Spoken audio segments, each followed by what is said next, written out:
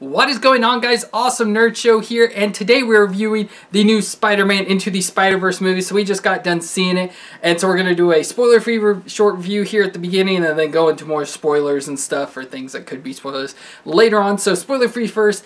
Is the movie good? I would say definitely yes. After like reflecting on stuff, I would say probably Spider-Man wise, it was my favorite. Now, for me personally, I am not a cartoon person. Like, I'm not really big into cartoons. Like, I'm there's very few cartoons I enjoy. And so I was very worried. Like, when I first saw this was coming out and stuff, I had no interest in it at all. But then as I saw that it had more Spider-Man characters and people from the Spider-Man universe in it, it kind of made me want more interested in it and to see it. But I was still afraid of the graphics just because of all the stuff you see, like promotional and stuff, the like graphics and pictures of it. It had like a 3D tint to it, which you did see that in the movie. It was kind of weird, but like this, but it didn't affect the movie at all. So like when I was watching the movie, the stuff you're supposed to be focusing on, say like the main characters or stuff, would be crystal clear, but then you'd see the stuff in the background and it would have like that 3D effects where it was all blurry, and then it had like multiple lines around it. Like I said, like it would be in 3D, but it obviously wasn't. And so that like kind of messed me up at points because I just got stuck staring at the background trying to figure out like if the lines were actually blurry or if there was something wrong with my eyes. But then I noticed, you know, the people front and center would be crystal clear. So I easily got over that real easily and quickly and stuff. It was funny because I thought you had gotten us tickets to the 3D version. Yeah. Which that's the thing, they don't do. I'm pretty sure they don't do 3D anymore. At least I don't think so. We never go to 3D. It's been so long since we've been to a 3D movie, I couldn't tell you, but I buy the tickets all the time, and I always, you know, just make sure not to get 3D, but I don't even know if there was a 3D in this version, but so yeah, graphics-wise, it actually turned out to be really good. I didn't end up having issues with it. I thought everything looked amazing, and for the way this story goes and the story that they tell, I'd say it has to be in cartoon, because they couldn't do this with real life people. I mean, they could do it with, you know, real life and CG as they have done with the Spider-Man characters, say like the Amazing Spider-Man or something where you had, you know, Lizard and stuff. They were where he's, you know, full CG character. You could do it, but to keep it like a real life version, you couldn't do it, and we'll get into that in the spoilers. So I definitely, the graphics, like I said, I was worried about, but they weren't an issue or anything. But after seeing the movie, it definitely was deserved, and that's what it needed to be in for this to happen. What else could we talk about storyline wise? It definitely, like, because I will just say, I guess it is like an origin story for Miles Morales. So it is like explaining how he became, you know, Spider-Man. And so for an origin story, I liked it. And the movie overall in general was really nice, and I liked the story and the bringing in of all the different universe characters as you've seen in the trailers and everything. And so that was really good. Towards the end, or towards the very end stuff, it kind of, to me, fizzled out, and I thought it was, you know, a little lackluster. But everything else up to that was pretty cool and interesting. Characters are really good, so we got a bunch of new characters. So, of course, we've got Miles Morales, the young kid, you know, that's become Spider-Man, and I like that whole story we'll get into later.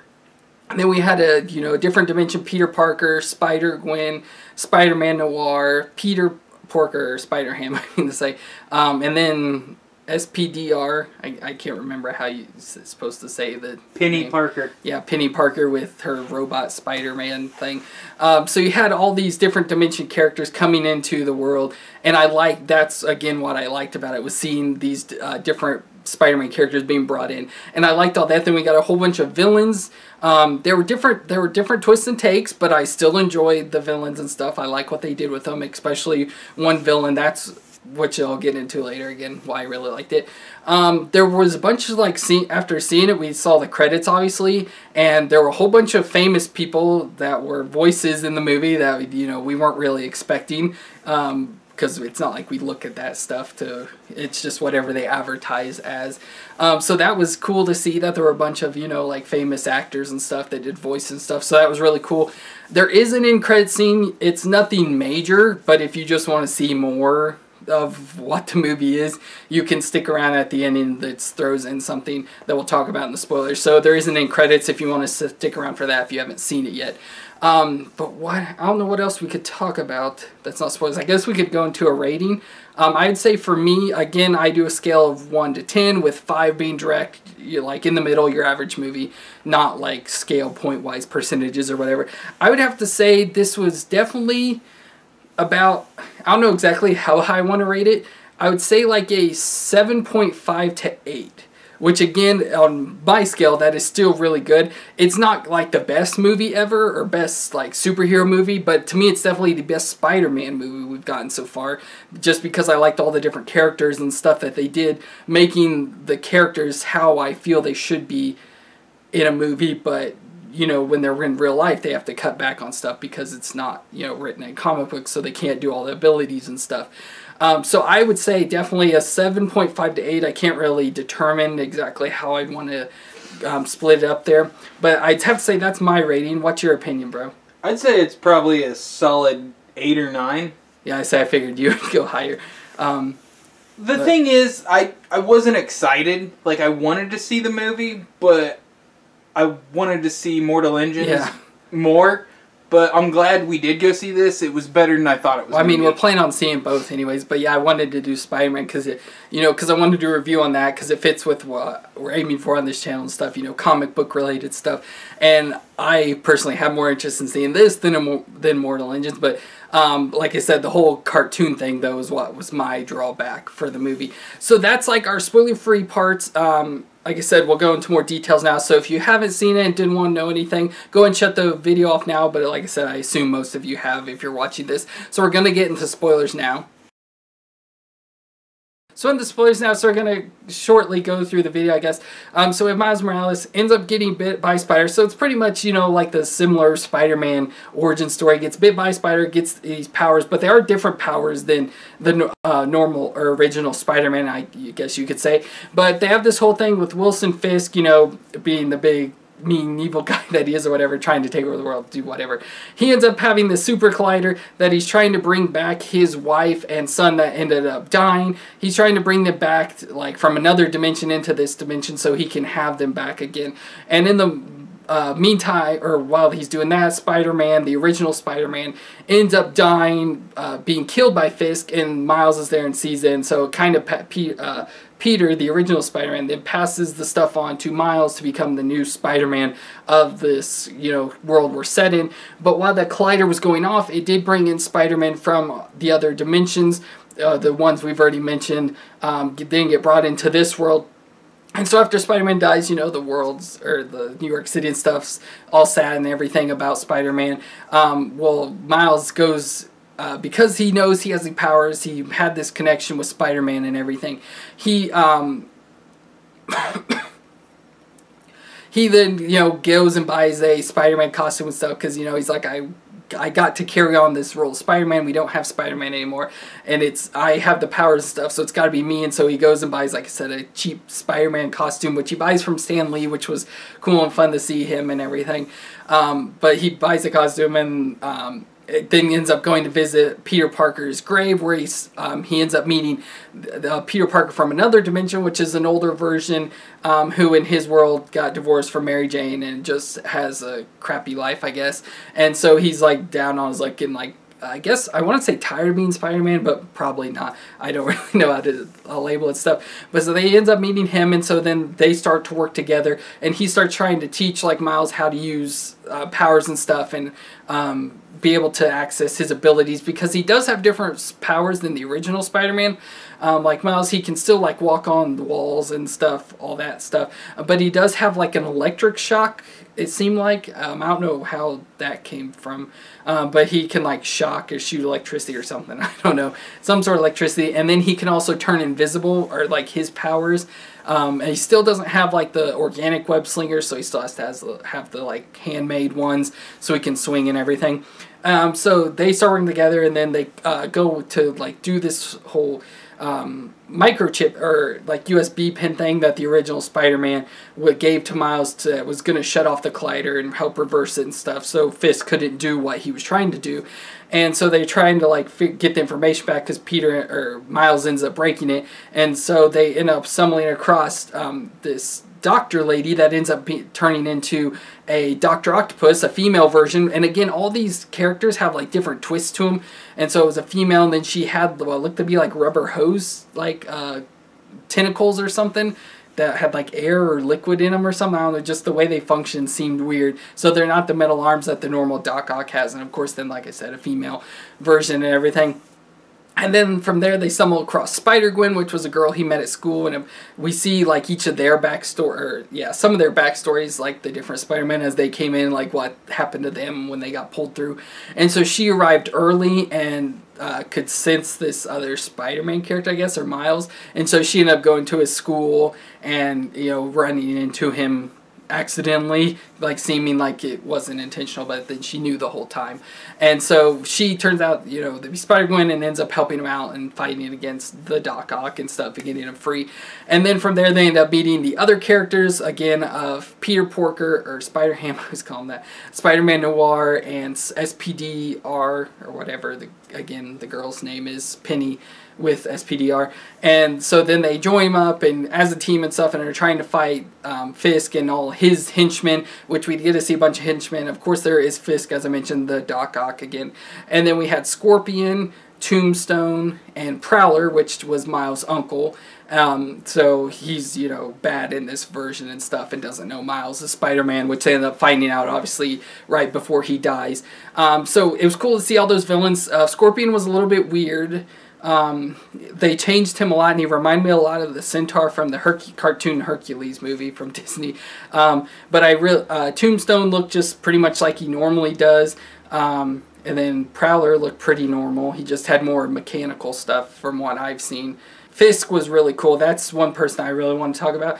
So he's the one that I was mentioning that if it wasn't in a cartoon, they couldn't do what he does. So as I grew up, I think it was from the 90s Spider-Man cartoon maybe, Fisk was always this big guy, and he would do he had like super strength and stuff, and so he was able to do ridiculous stuff, where when you have him in movies, it's just a, you know, normal guy. So like Vincent D'Onofrio in the Daredevil show, he's just a normal human, and he may have, you know, some strength and stuff to him, but this time he was huge, he was humongous, and he was able to, you know, pick up cars and everything. And like that's the Fisk that I picture when I, you know, think of like comic versions or whatever of Wilson Fisk. And so that's why I'm saying, like, that's what the benefit you get from being a cartoon. You kind of get people closer to how they are in like a comic or something like that compared to what they'd be in a real life version. And then like I said, he's huge, this big old massive guy, and then he's got his head, but it's like, you know, down low compared to his giant shoulders and everything. It kind of reminds me of the Hulkbuster from the Marvel Legends, the Build-A-Figures, like the tiny little head with the big body. Because he had a big body, and then they have head, and it's lower than the shoulders and stuff, and so he just looked funny. But again, I really enjoyed that character from this movie and everything. And so then that's just the join up of the Spider-Man characters trying to do this whole dimension thing. They try and get sent back to their dimensions, and then, you know, stop Fisk from doing his thing as well. So they end up going back into the Collider, where they're firing up again, and Fisk starts to bring his wife and son back, and they start to, you know, like glitch and appear and stuff. But the Spider-Man people come in, and they end up reversing it, starting to reverse it, and so they can each get sent back to their dimensions. And then Miles is the last one left, since this is his world that he's staying in. He ends up fighting Fisk, which Fisk, you know, pretty much does like a Bane on him or something, just like completely destroys him. But he ends up able to rally back and come back, and, you know, ends up, you know, saving the day and everything. And ends up, you know, catching Fisk and handing him over to the police and stuff. And so I really enjoyed, you know, seeing all the characters and stuff. That's like my favorite parts about Spider-Man, especially the villains. But getting to see all the additional Spider-Man, and they have a whole bunch more they could go into. And I hope, which at this end credits thing, we are, I assume, going to get more of it. And so I'm excited to see that and see more Spider-Man characters. But it also had a good story of, you know, an origin story of Miles Morales becoming Spider-Man. Even though pretty sure it's different from the comics, I don't know, but I assume it is, with the whole, you know, bringing in of dimensional characters and stuff, of how he's, you know, the kind of like the origins of him. But I like, though, his whole, like, you get that, like, of him struggling to become to his powers and use them and stuff. But then you have his family life where, you know, where he got his uncle that he looks up to in his favor, but then turns out to be a villain and stuff. And then his struggle with his mom and dad and, you know, being sent off to its school and stuff. I like that whole, it like was a nice, well-rounded character overall. And so I really enjoyed that. So then we'll just go into the end credit scene real quick. Obviously, the introduction of Spider-Man 2099. And so it was cool again to see another character.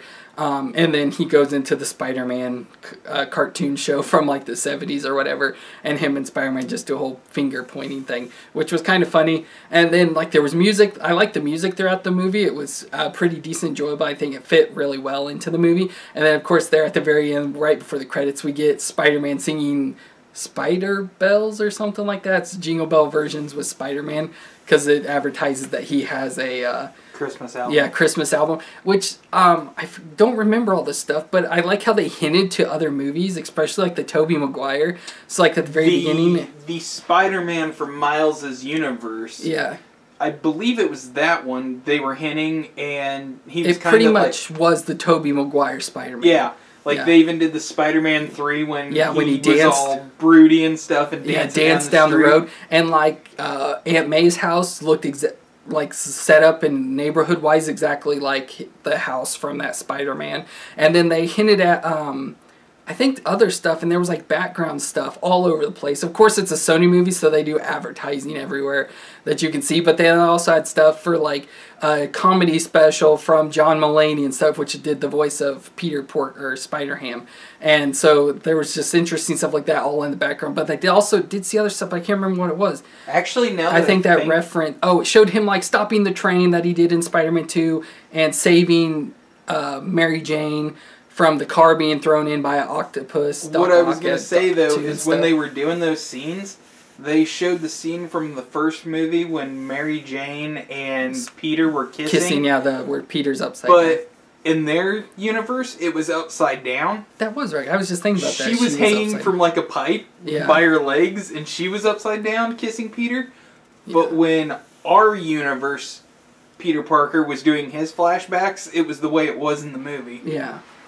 So yeah, that was just fun to see that they did include all that stuff. And like I said, they had the comic, like actual Spider-Man comic books, well at least one, the first Spider-Man in the stuff. So you got to see, you know, actual Spider-Man comics and stuff. And they reference to like a lot of stories and stuff from Spider-Man, which was really fun and interesting to see. Again, stuff you probably would not get at all in the movies and everything. Was there anything else you wanted to add? Actually, no, I'm thinking about it. We didn't mention the Green Goblin. Oh yeah, at the very beginning, when they're fighting in the collider at the very beginning, Green Goblin was in there. He's a big, giant, like, hulking dragon guy, which isn't that kind of like the Ultimate? Or there's a version somewhat like that.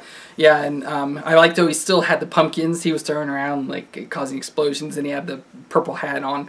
Looked kind of funny, though, on him, but it looked really cool. I don't know what happened to him, though. He just kind of... Yeah, he got, when the collider exploded at the beginning... I assume he got beat or hit by something because he was down, and then because Spider-Man had rubble falling on him and he was holding Spider-Man when it exploded, and so I assume he got buried under rubble too and stuff. But I think that's probably going to be it. So if you saw the movie, let me know in the comments down below what you thought of it, if you agree with our opinion or if you thought it was bad or whatever you thought about it. Let us know in the comments down below. Don't forget to leave a thumbs up if you enjoyed, and subscribe to the channel to see more reviews. Again, we've got coming up here in the next week, we've got Aquaman and Bumblebee that we're going to be doing, so you can check those out as well if you're interested in those. But thank you all so much for watching, and we'll see you next time.